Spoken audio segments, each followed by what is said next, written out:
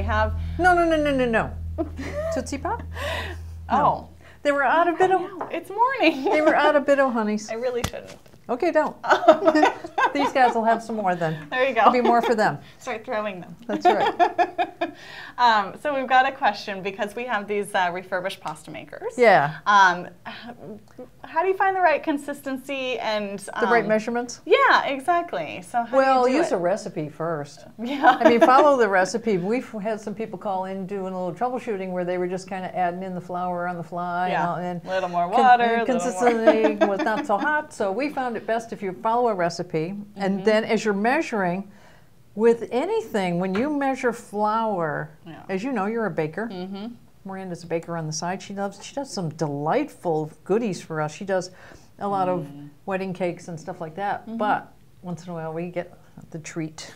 So I'm going to just take this. This is tared. This little bowl is on the scale. It's tared out, and I'm going to show how every time I scoop this and do it, it's going to weigh different. I can almost guarantee you. Yeah, absolutely. Okay, so just kind of go like that. Let's see what it comes out. 48.1. Okay. El Dumpo. Well, and even if you're trying to keep everything the same and you're leveling off with a butter knife, if you're not weighing it, it's not as precise. Okay. Right? Yeah. Some people would consider that flat. 53. All right. Yep.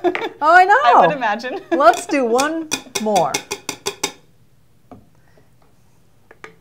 Oh, geez, I just got it on my... And with a lot of materials like flour in particular, it can compress and you can get out a lot of air, so that's why they have sifters and things like that. But okay. measuring is going to... Here's another. By weighing it out. That's another way of doing it, right? Yes, absolutely. Okay, the last one was 53? 43. 43. Look at that. 48, 53, 43. Yeah. 44. Yeah, absolutely. So, case closed. You really got to weigh it. Well, exactly. Right, and we have scales. Yeah.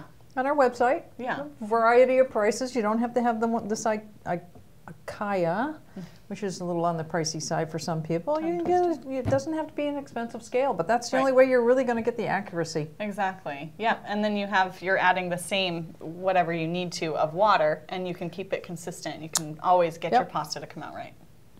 At least that's the idea. Exactly. I know when we played around with it, the pasta came out a lot better when we did it right.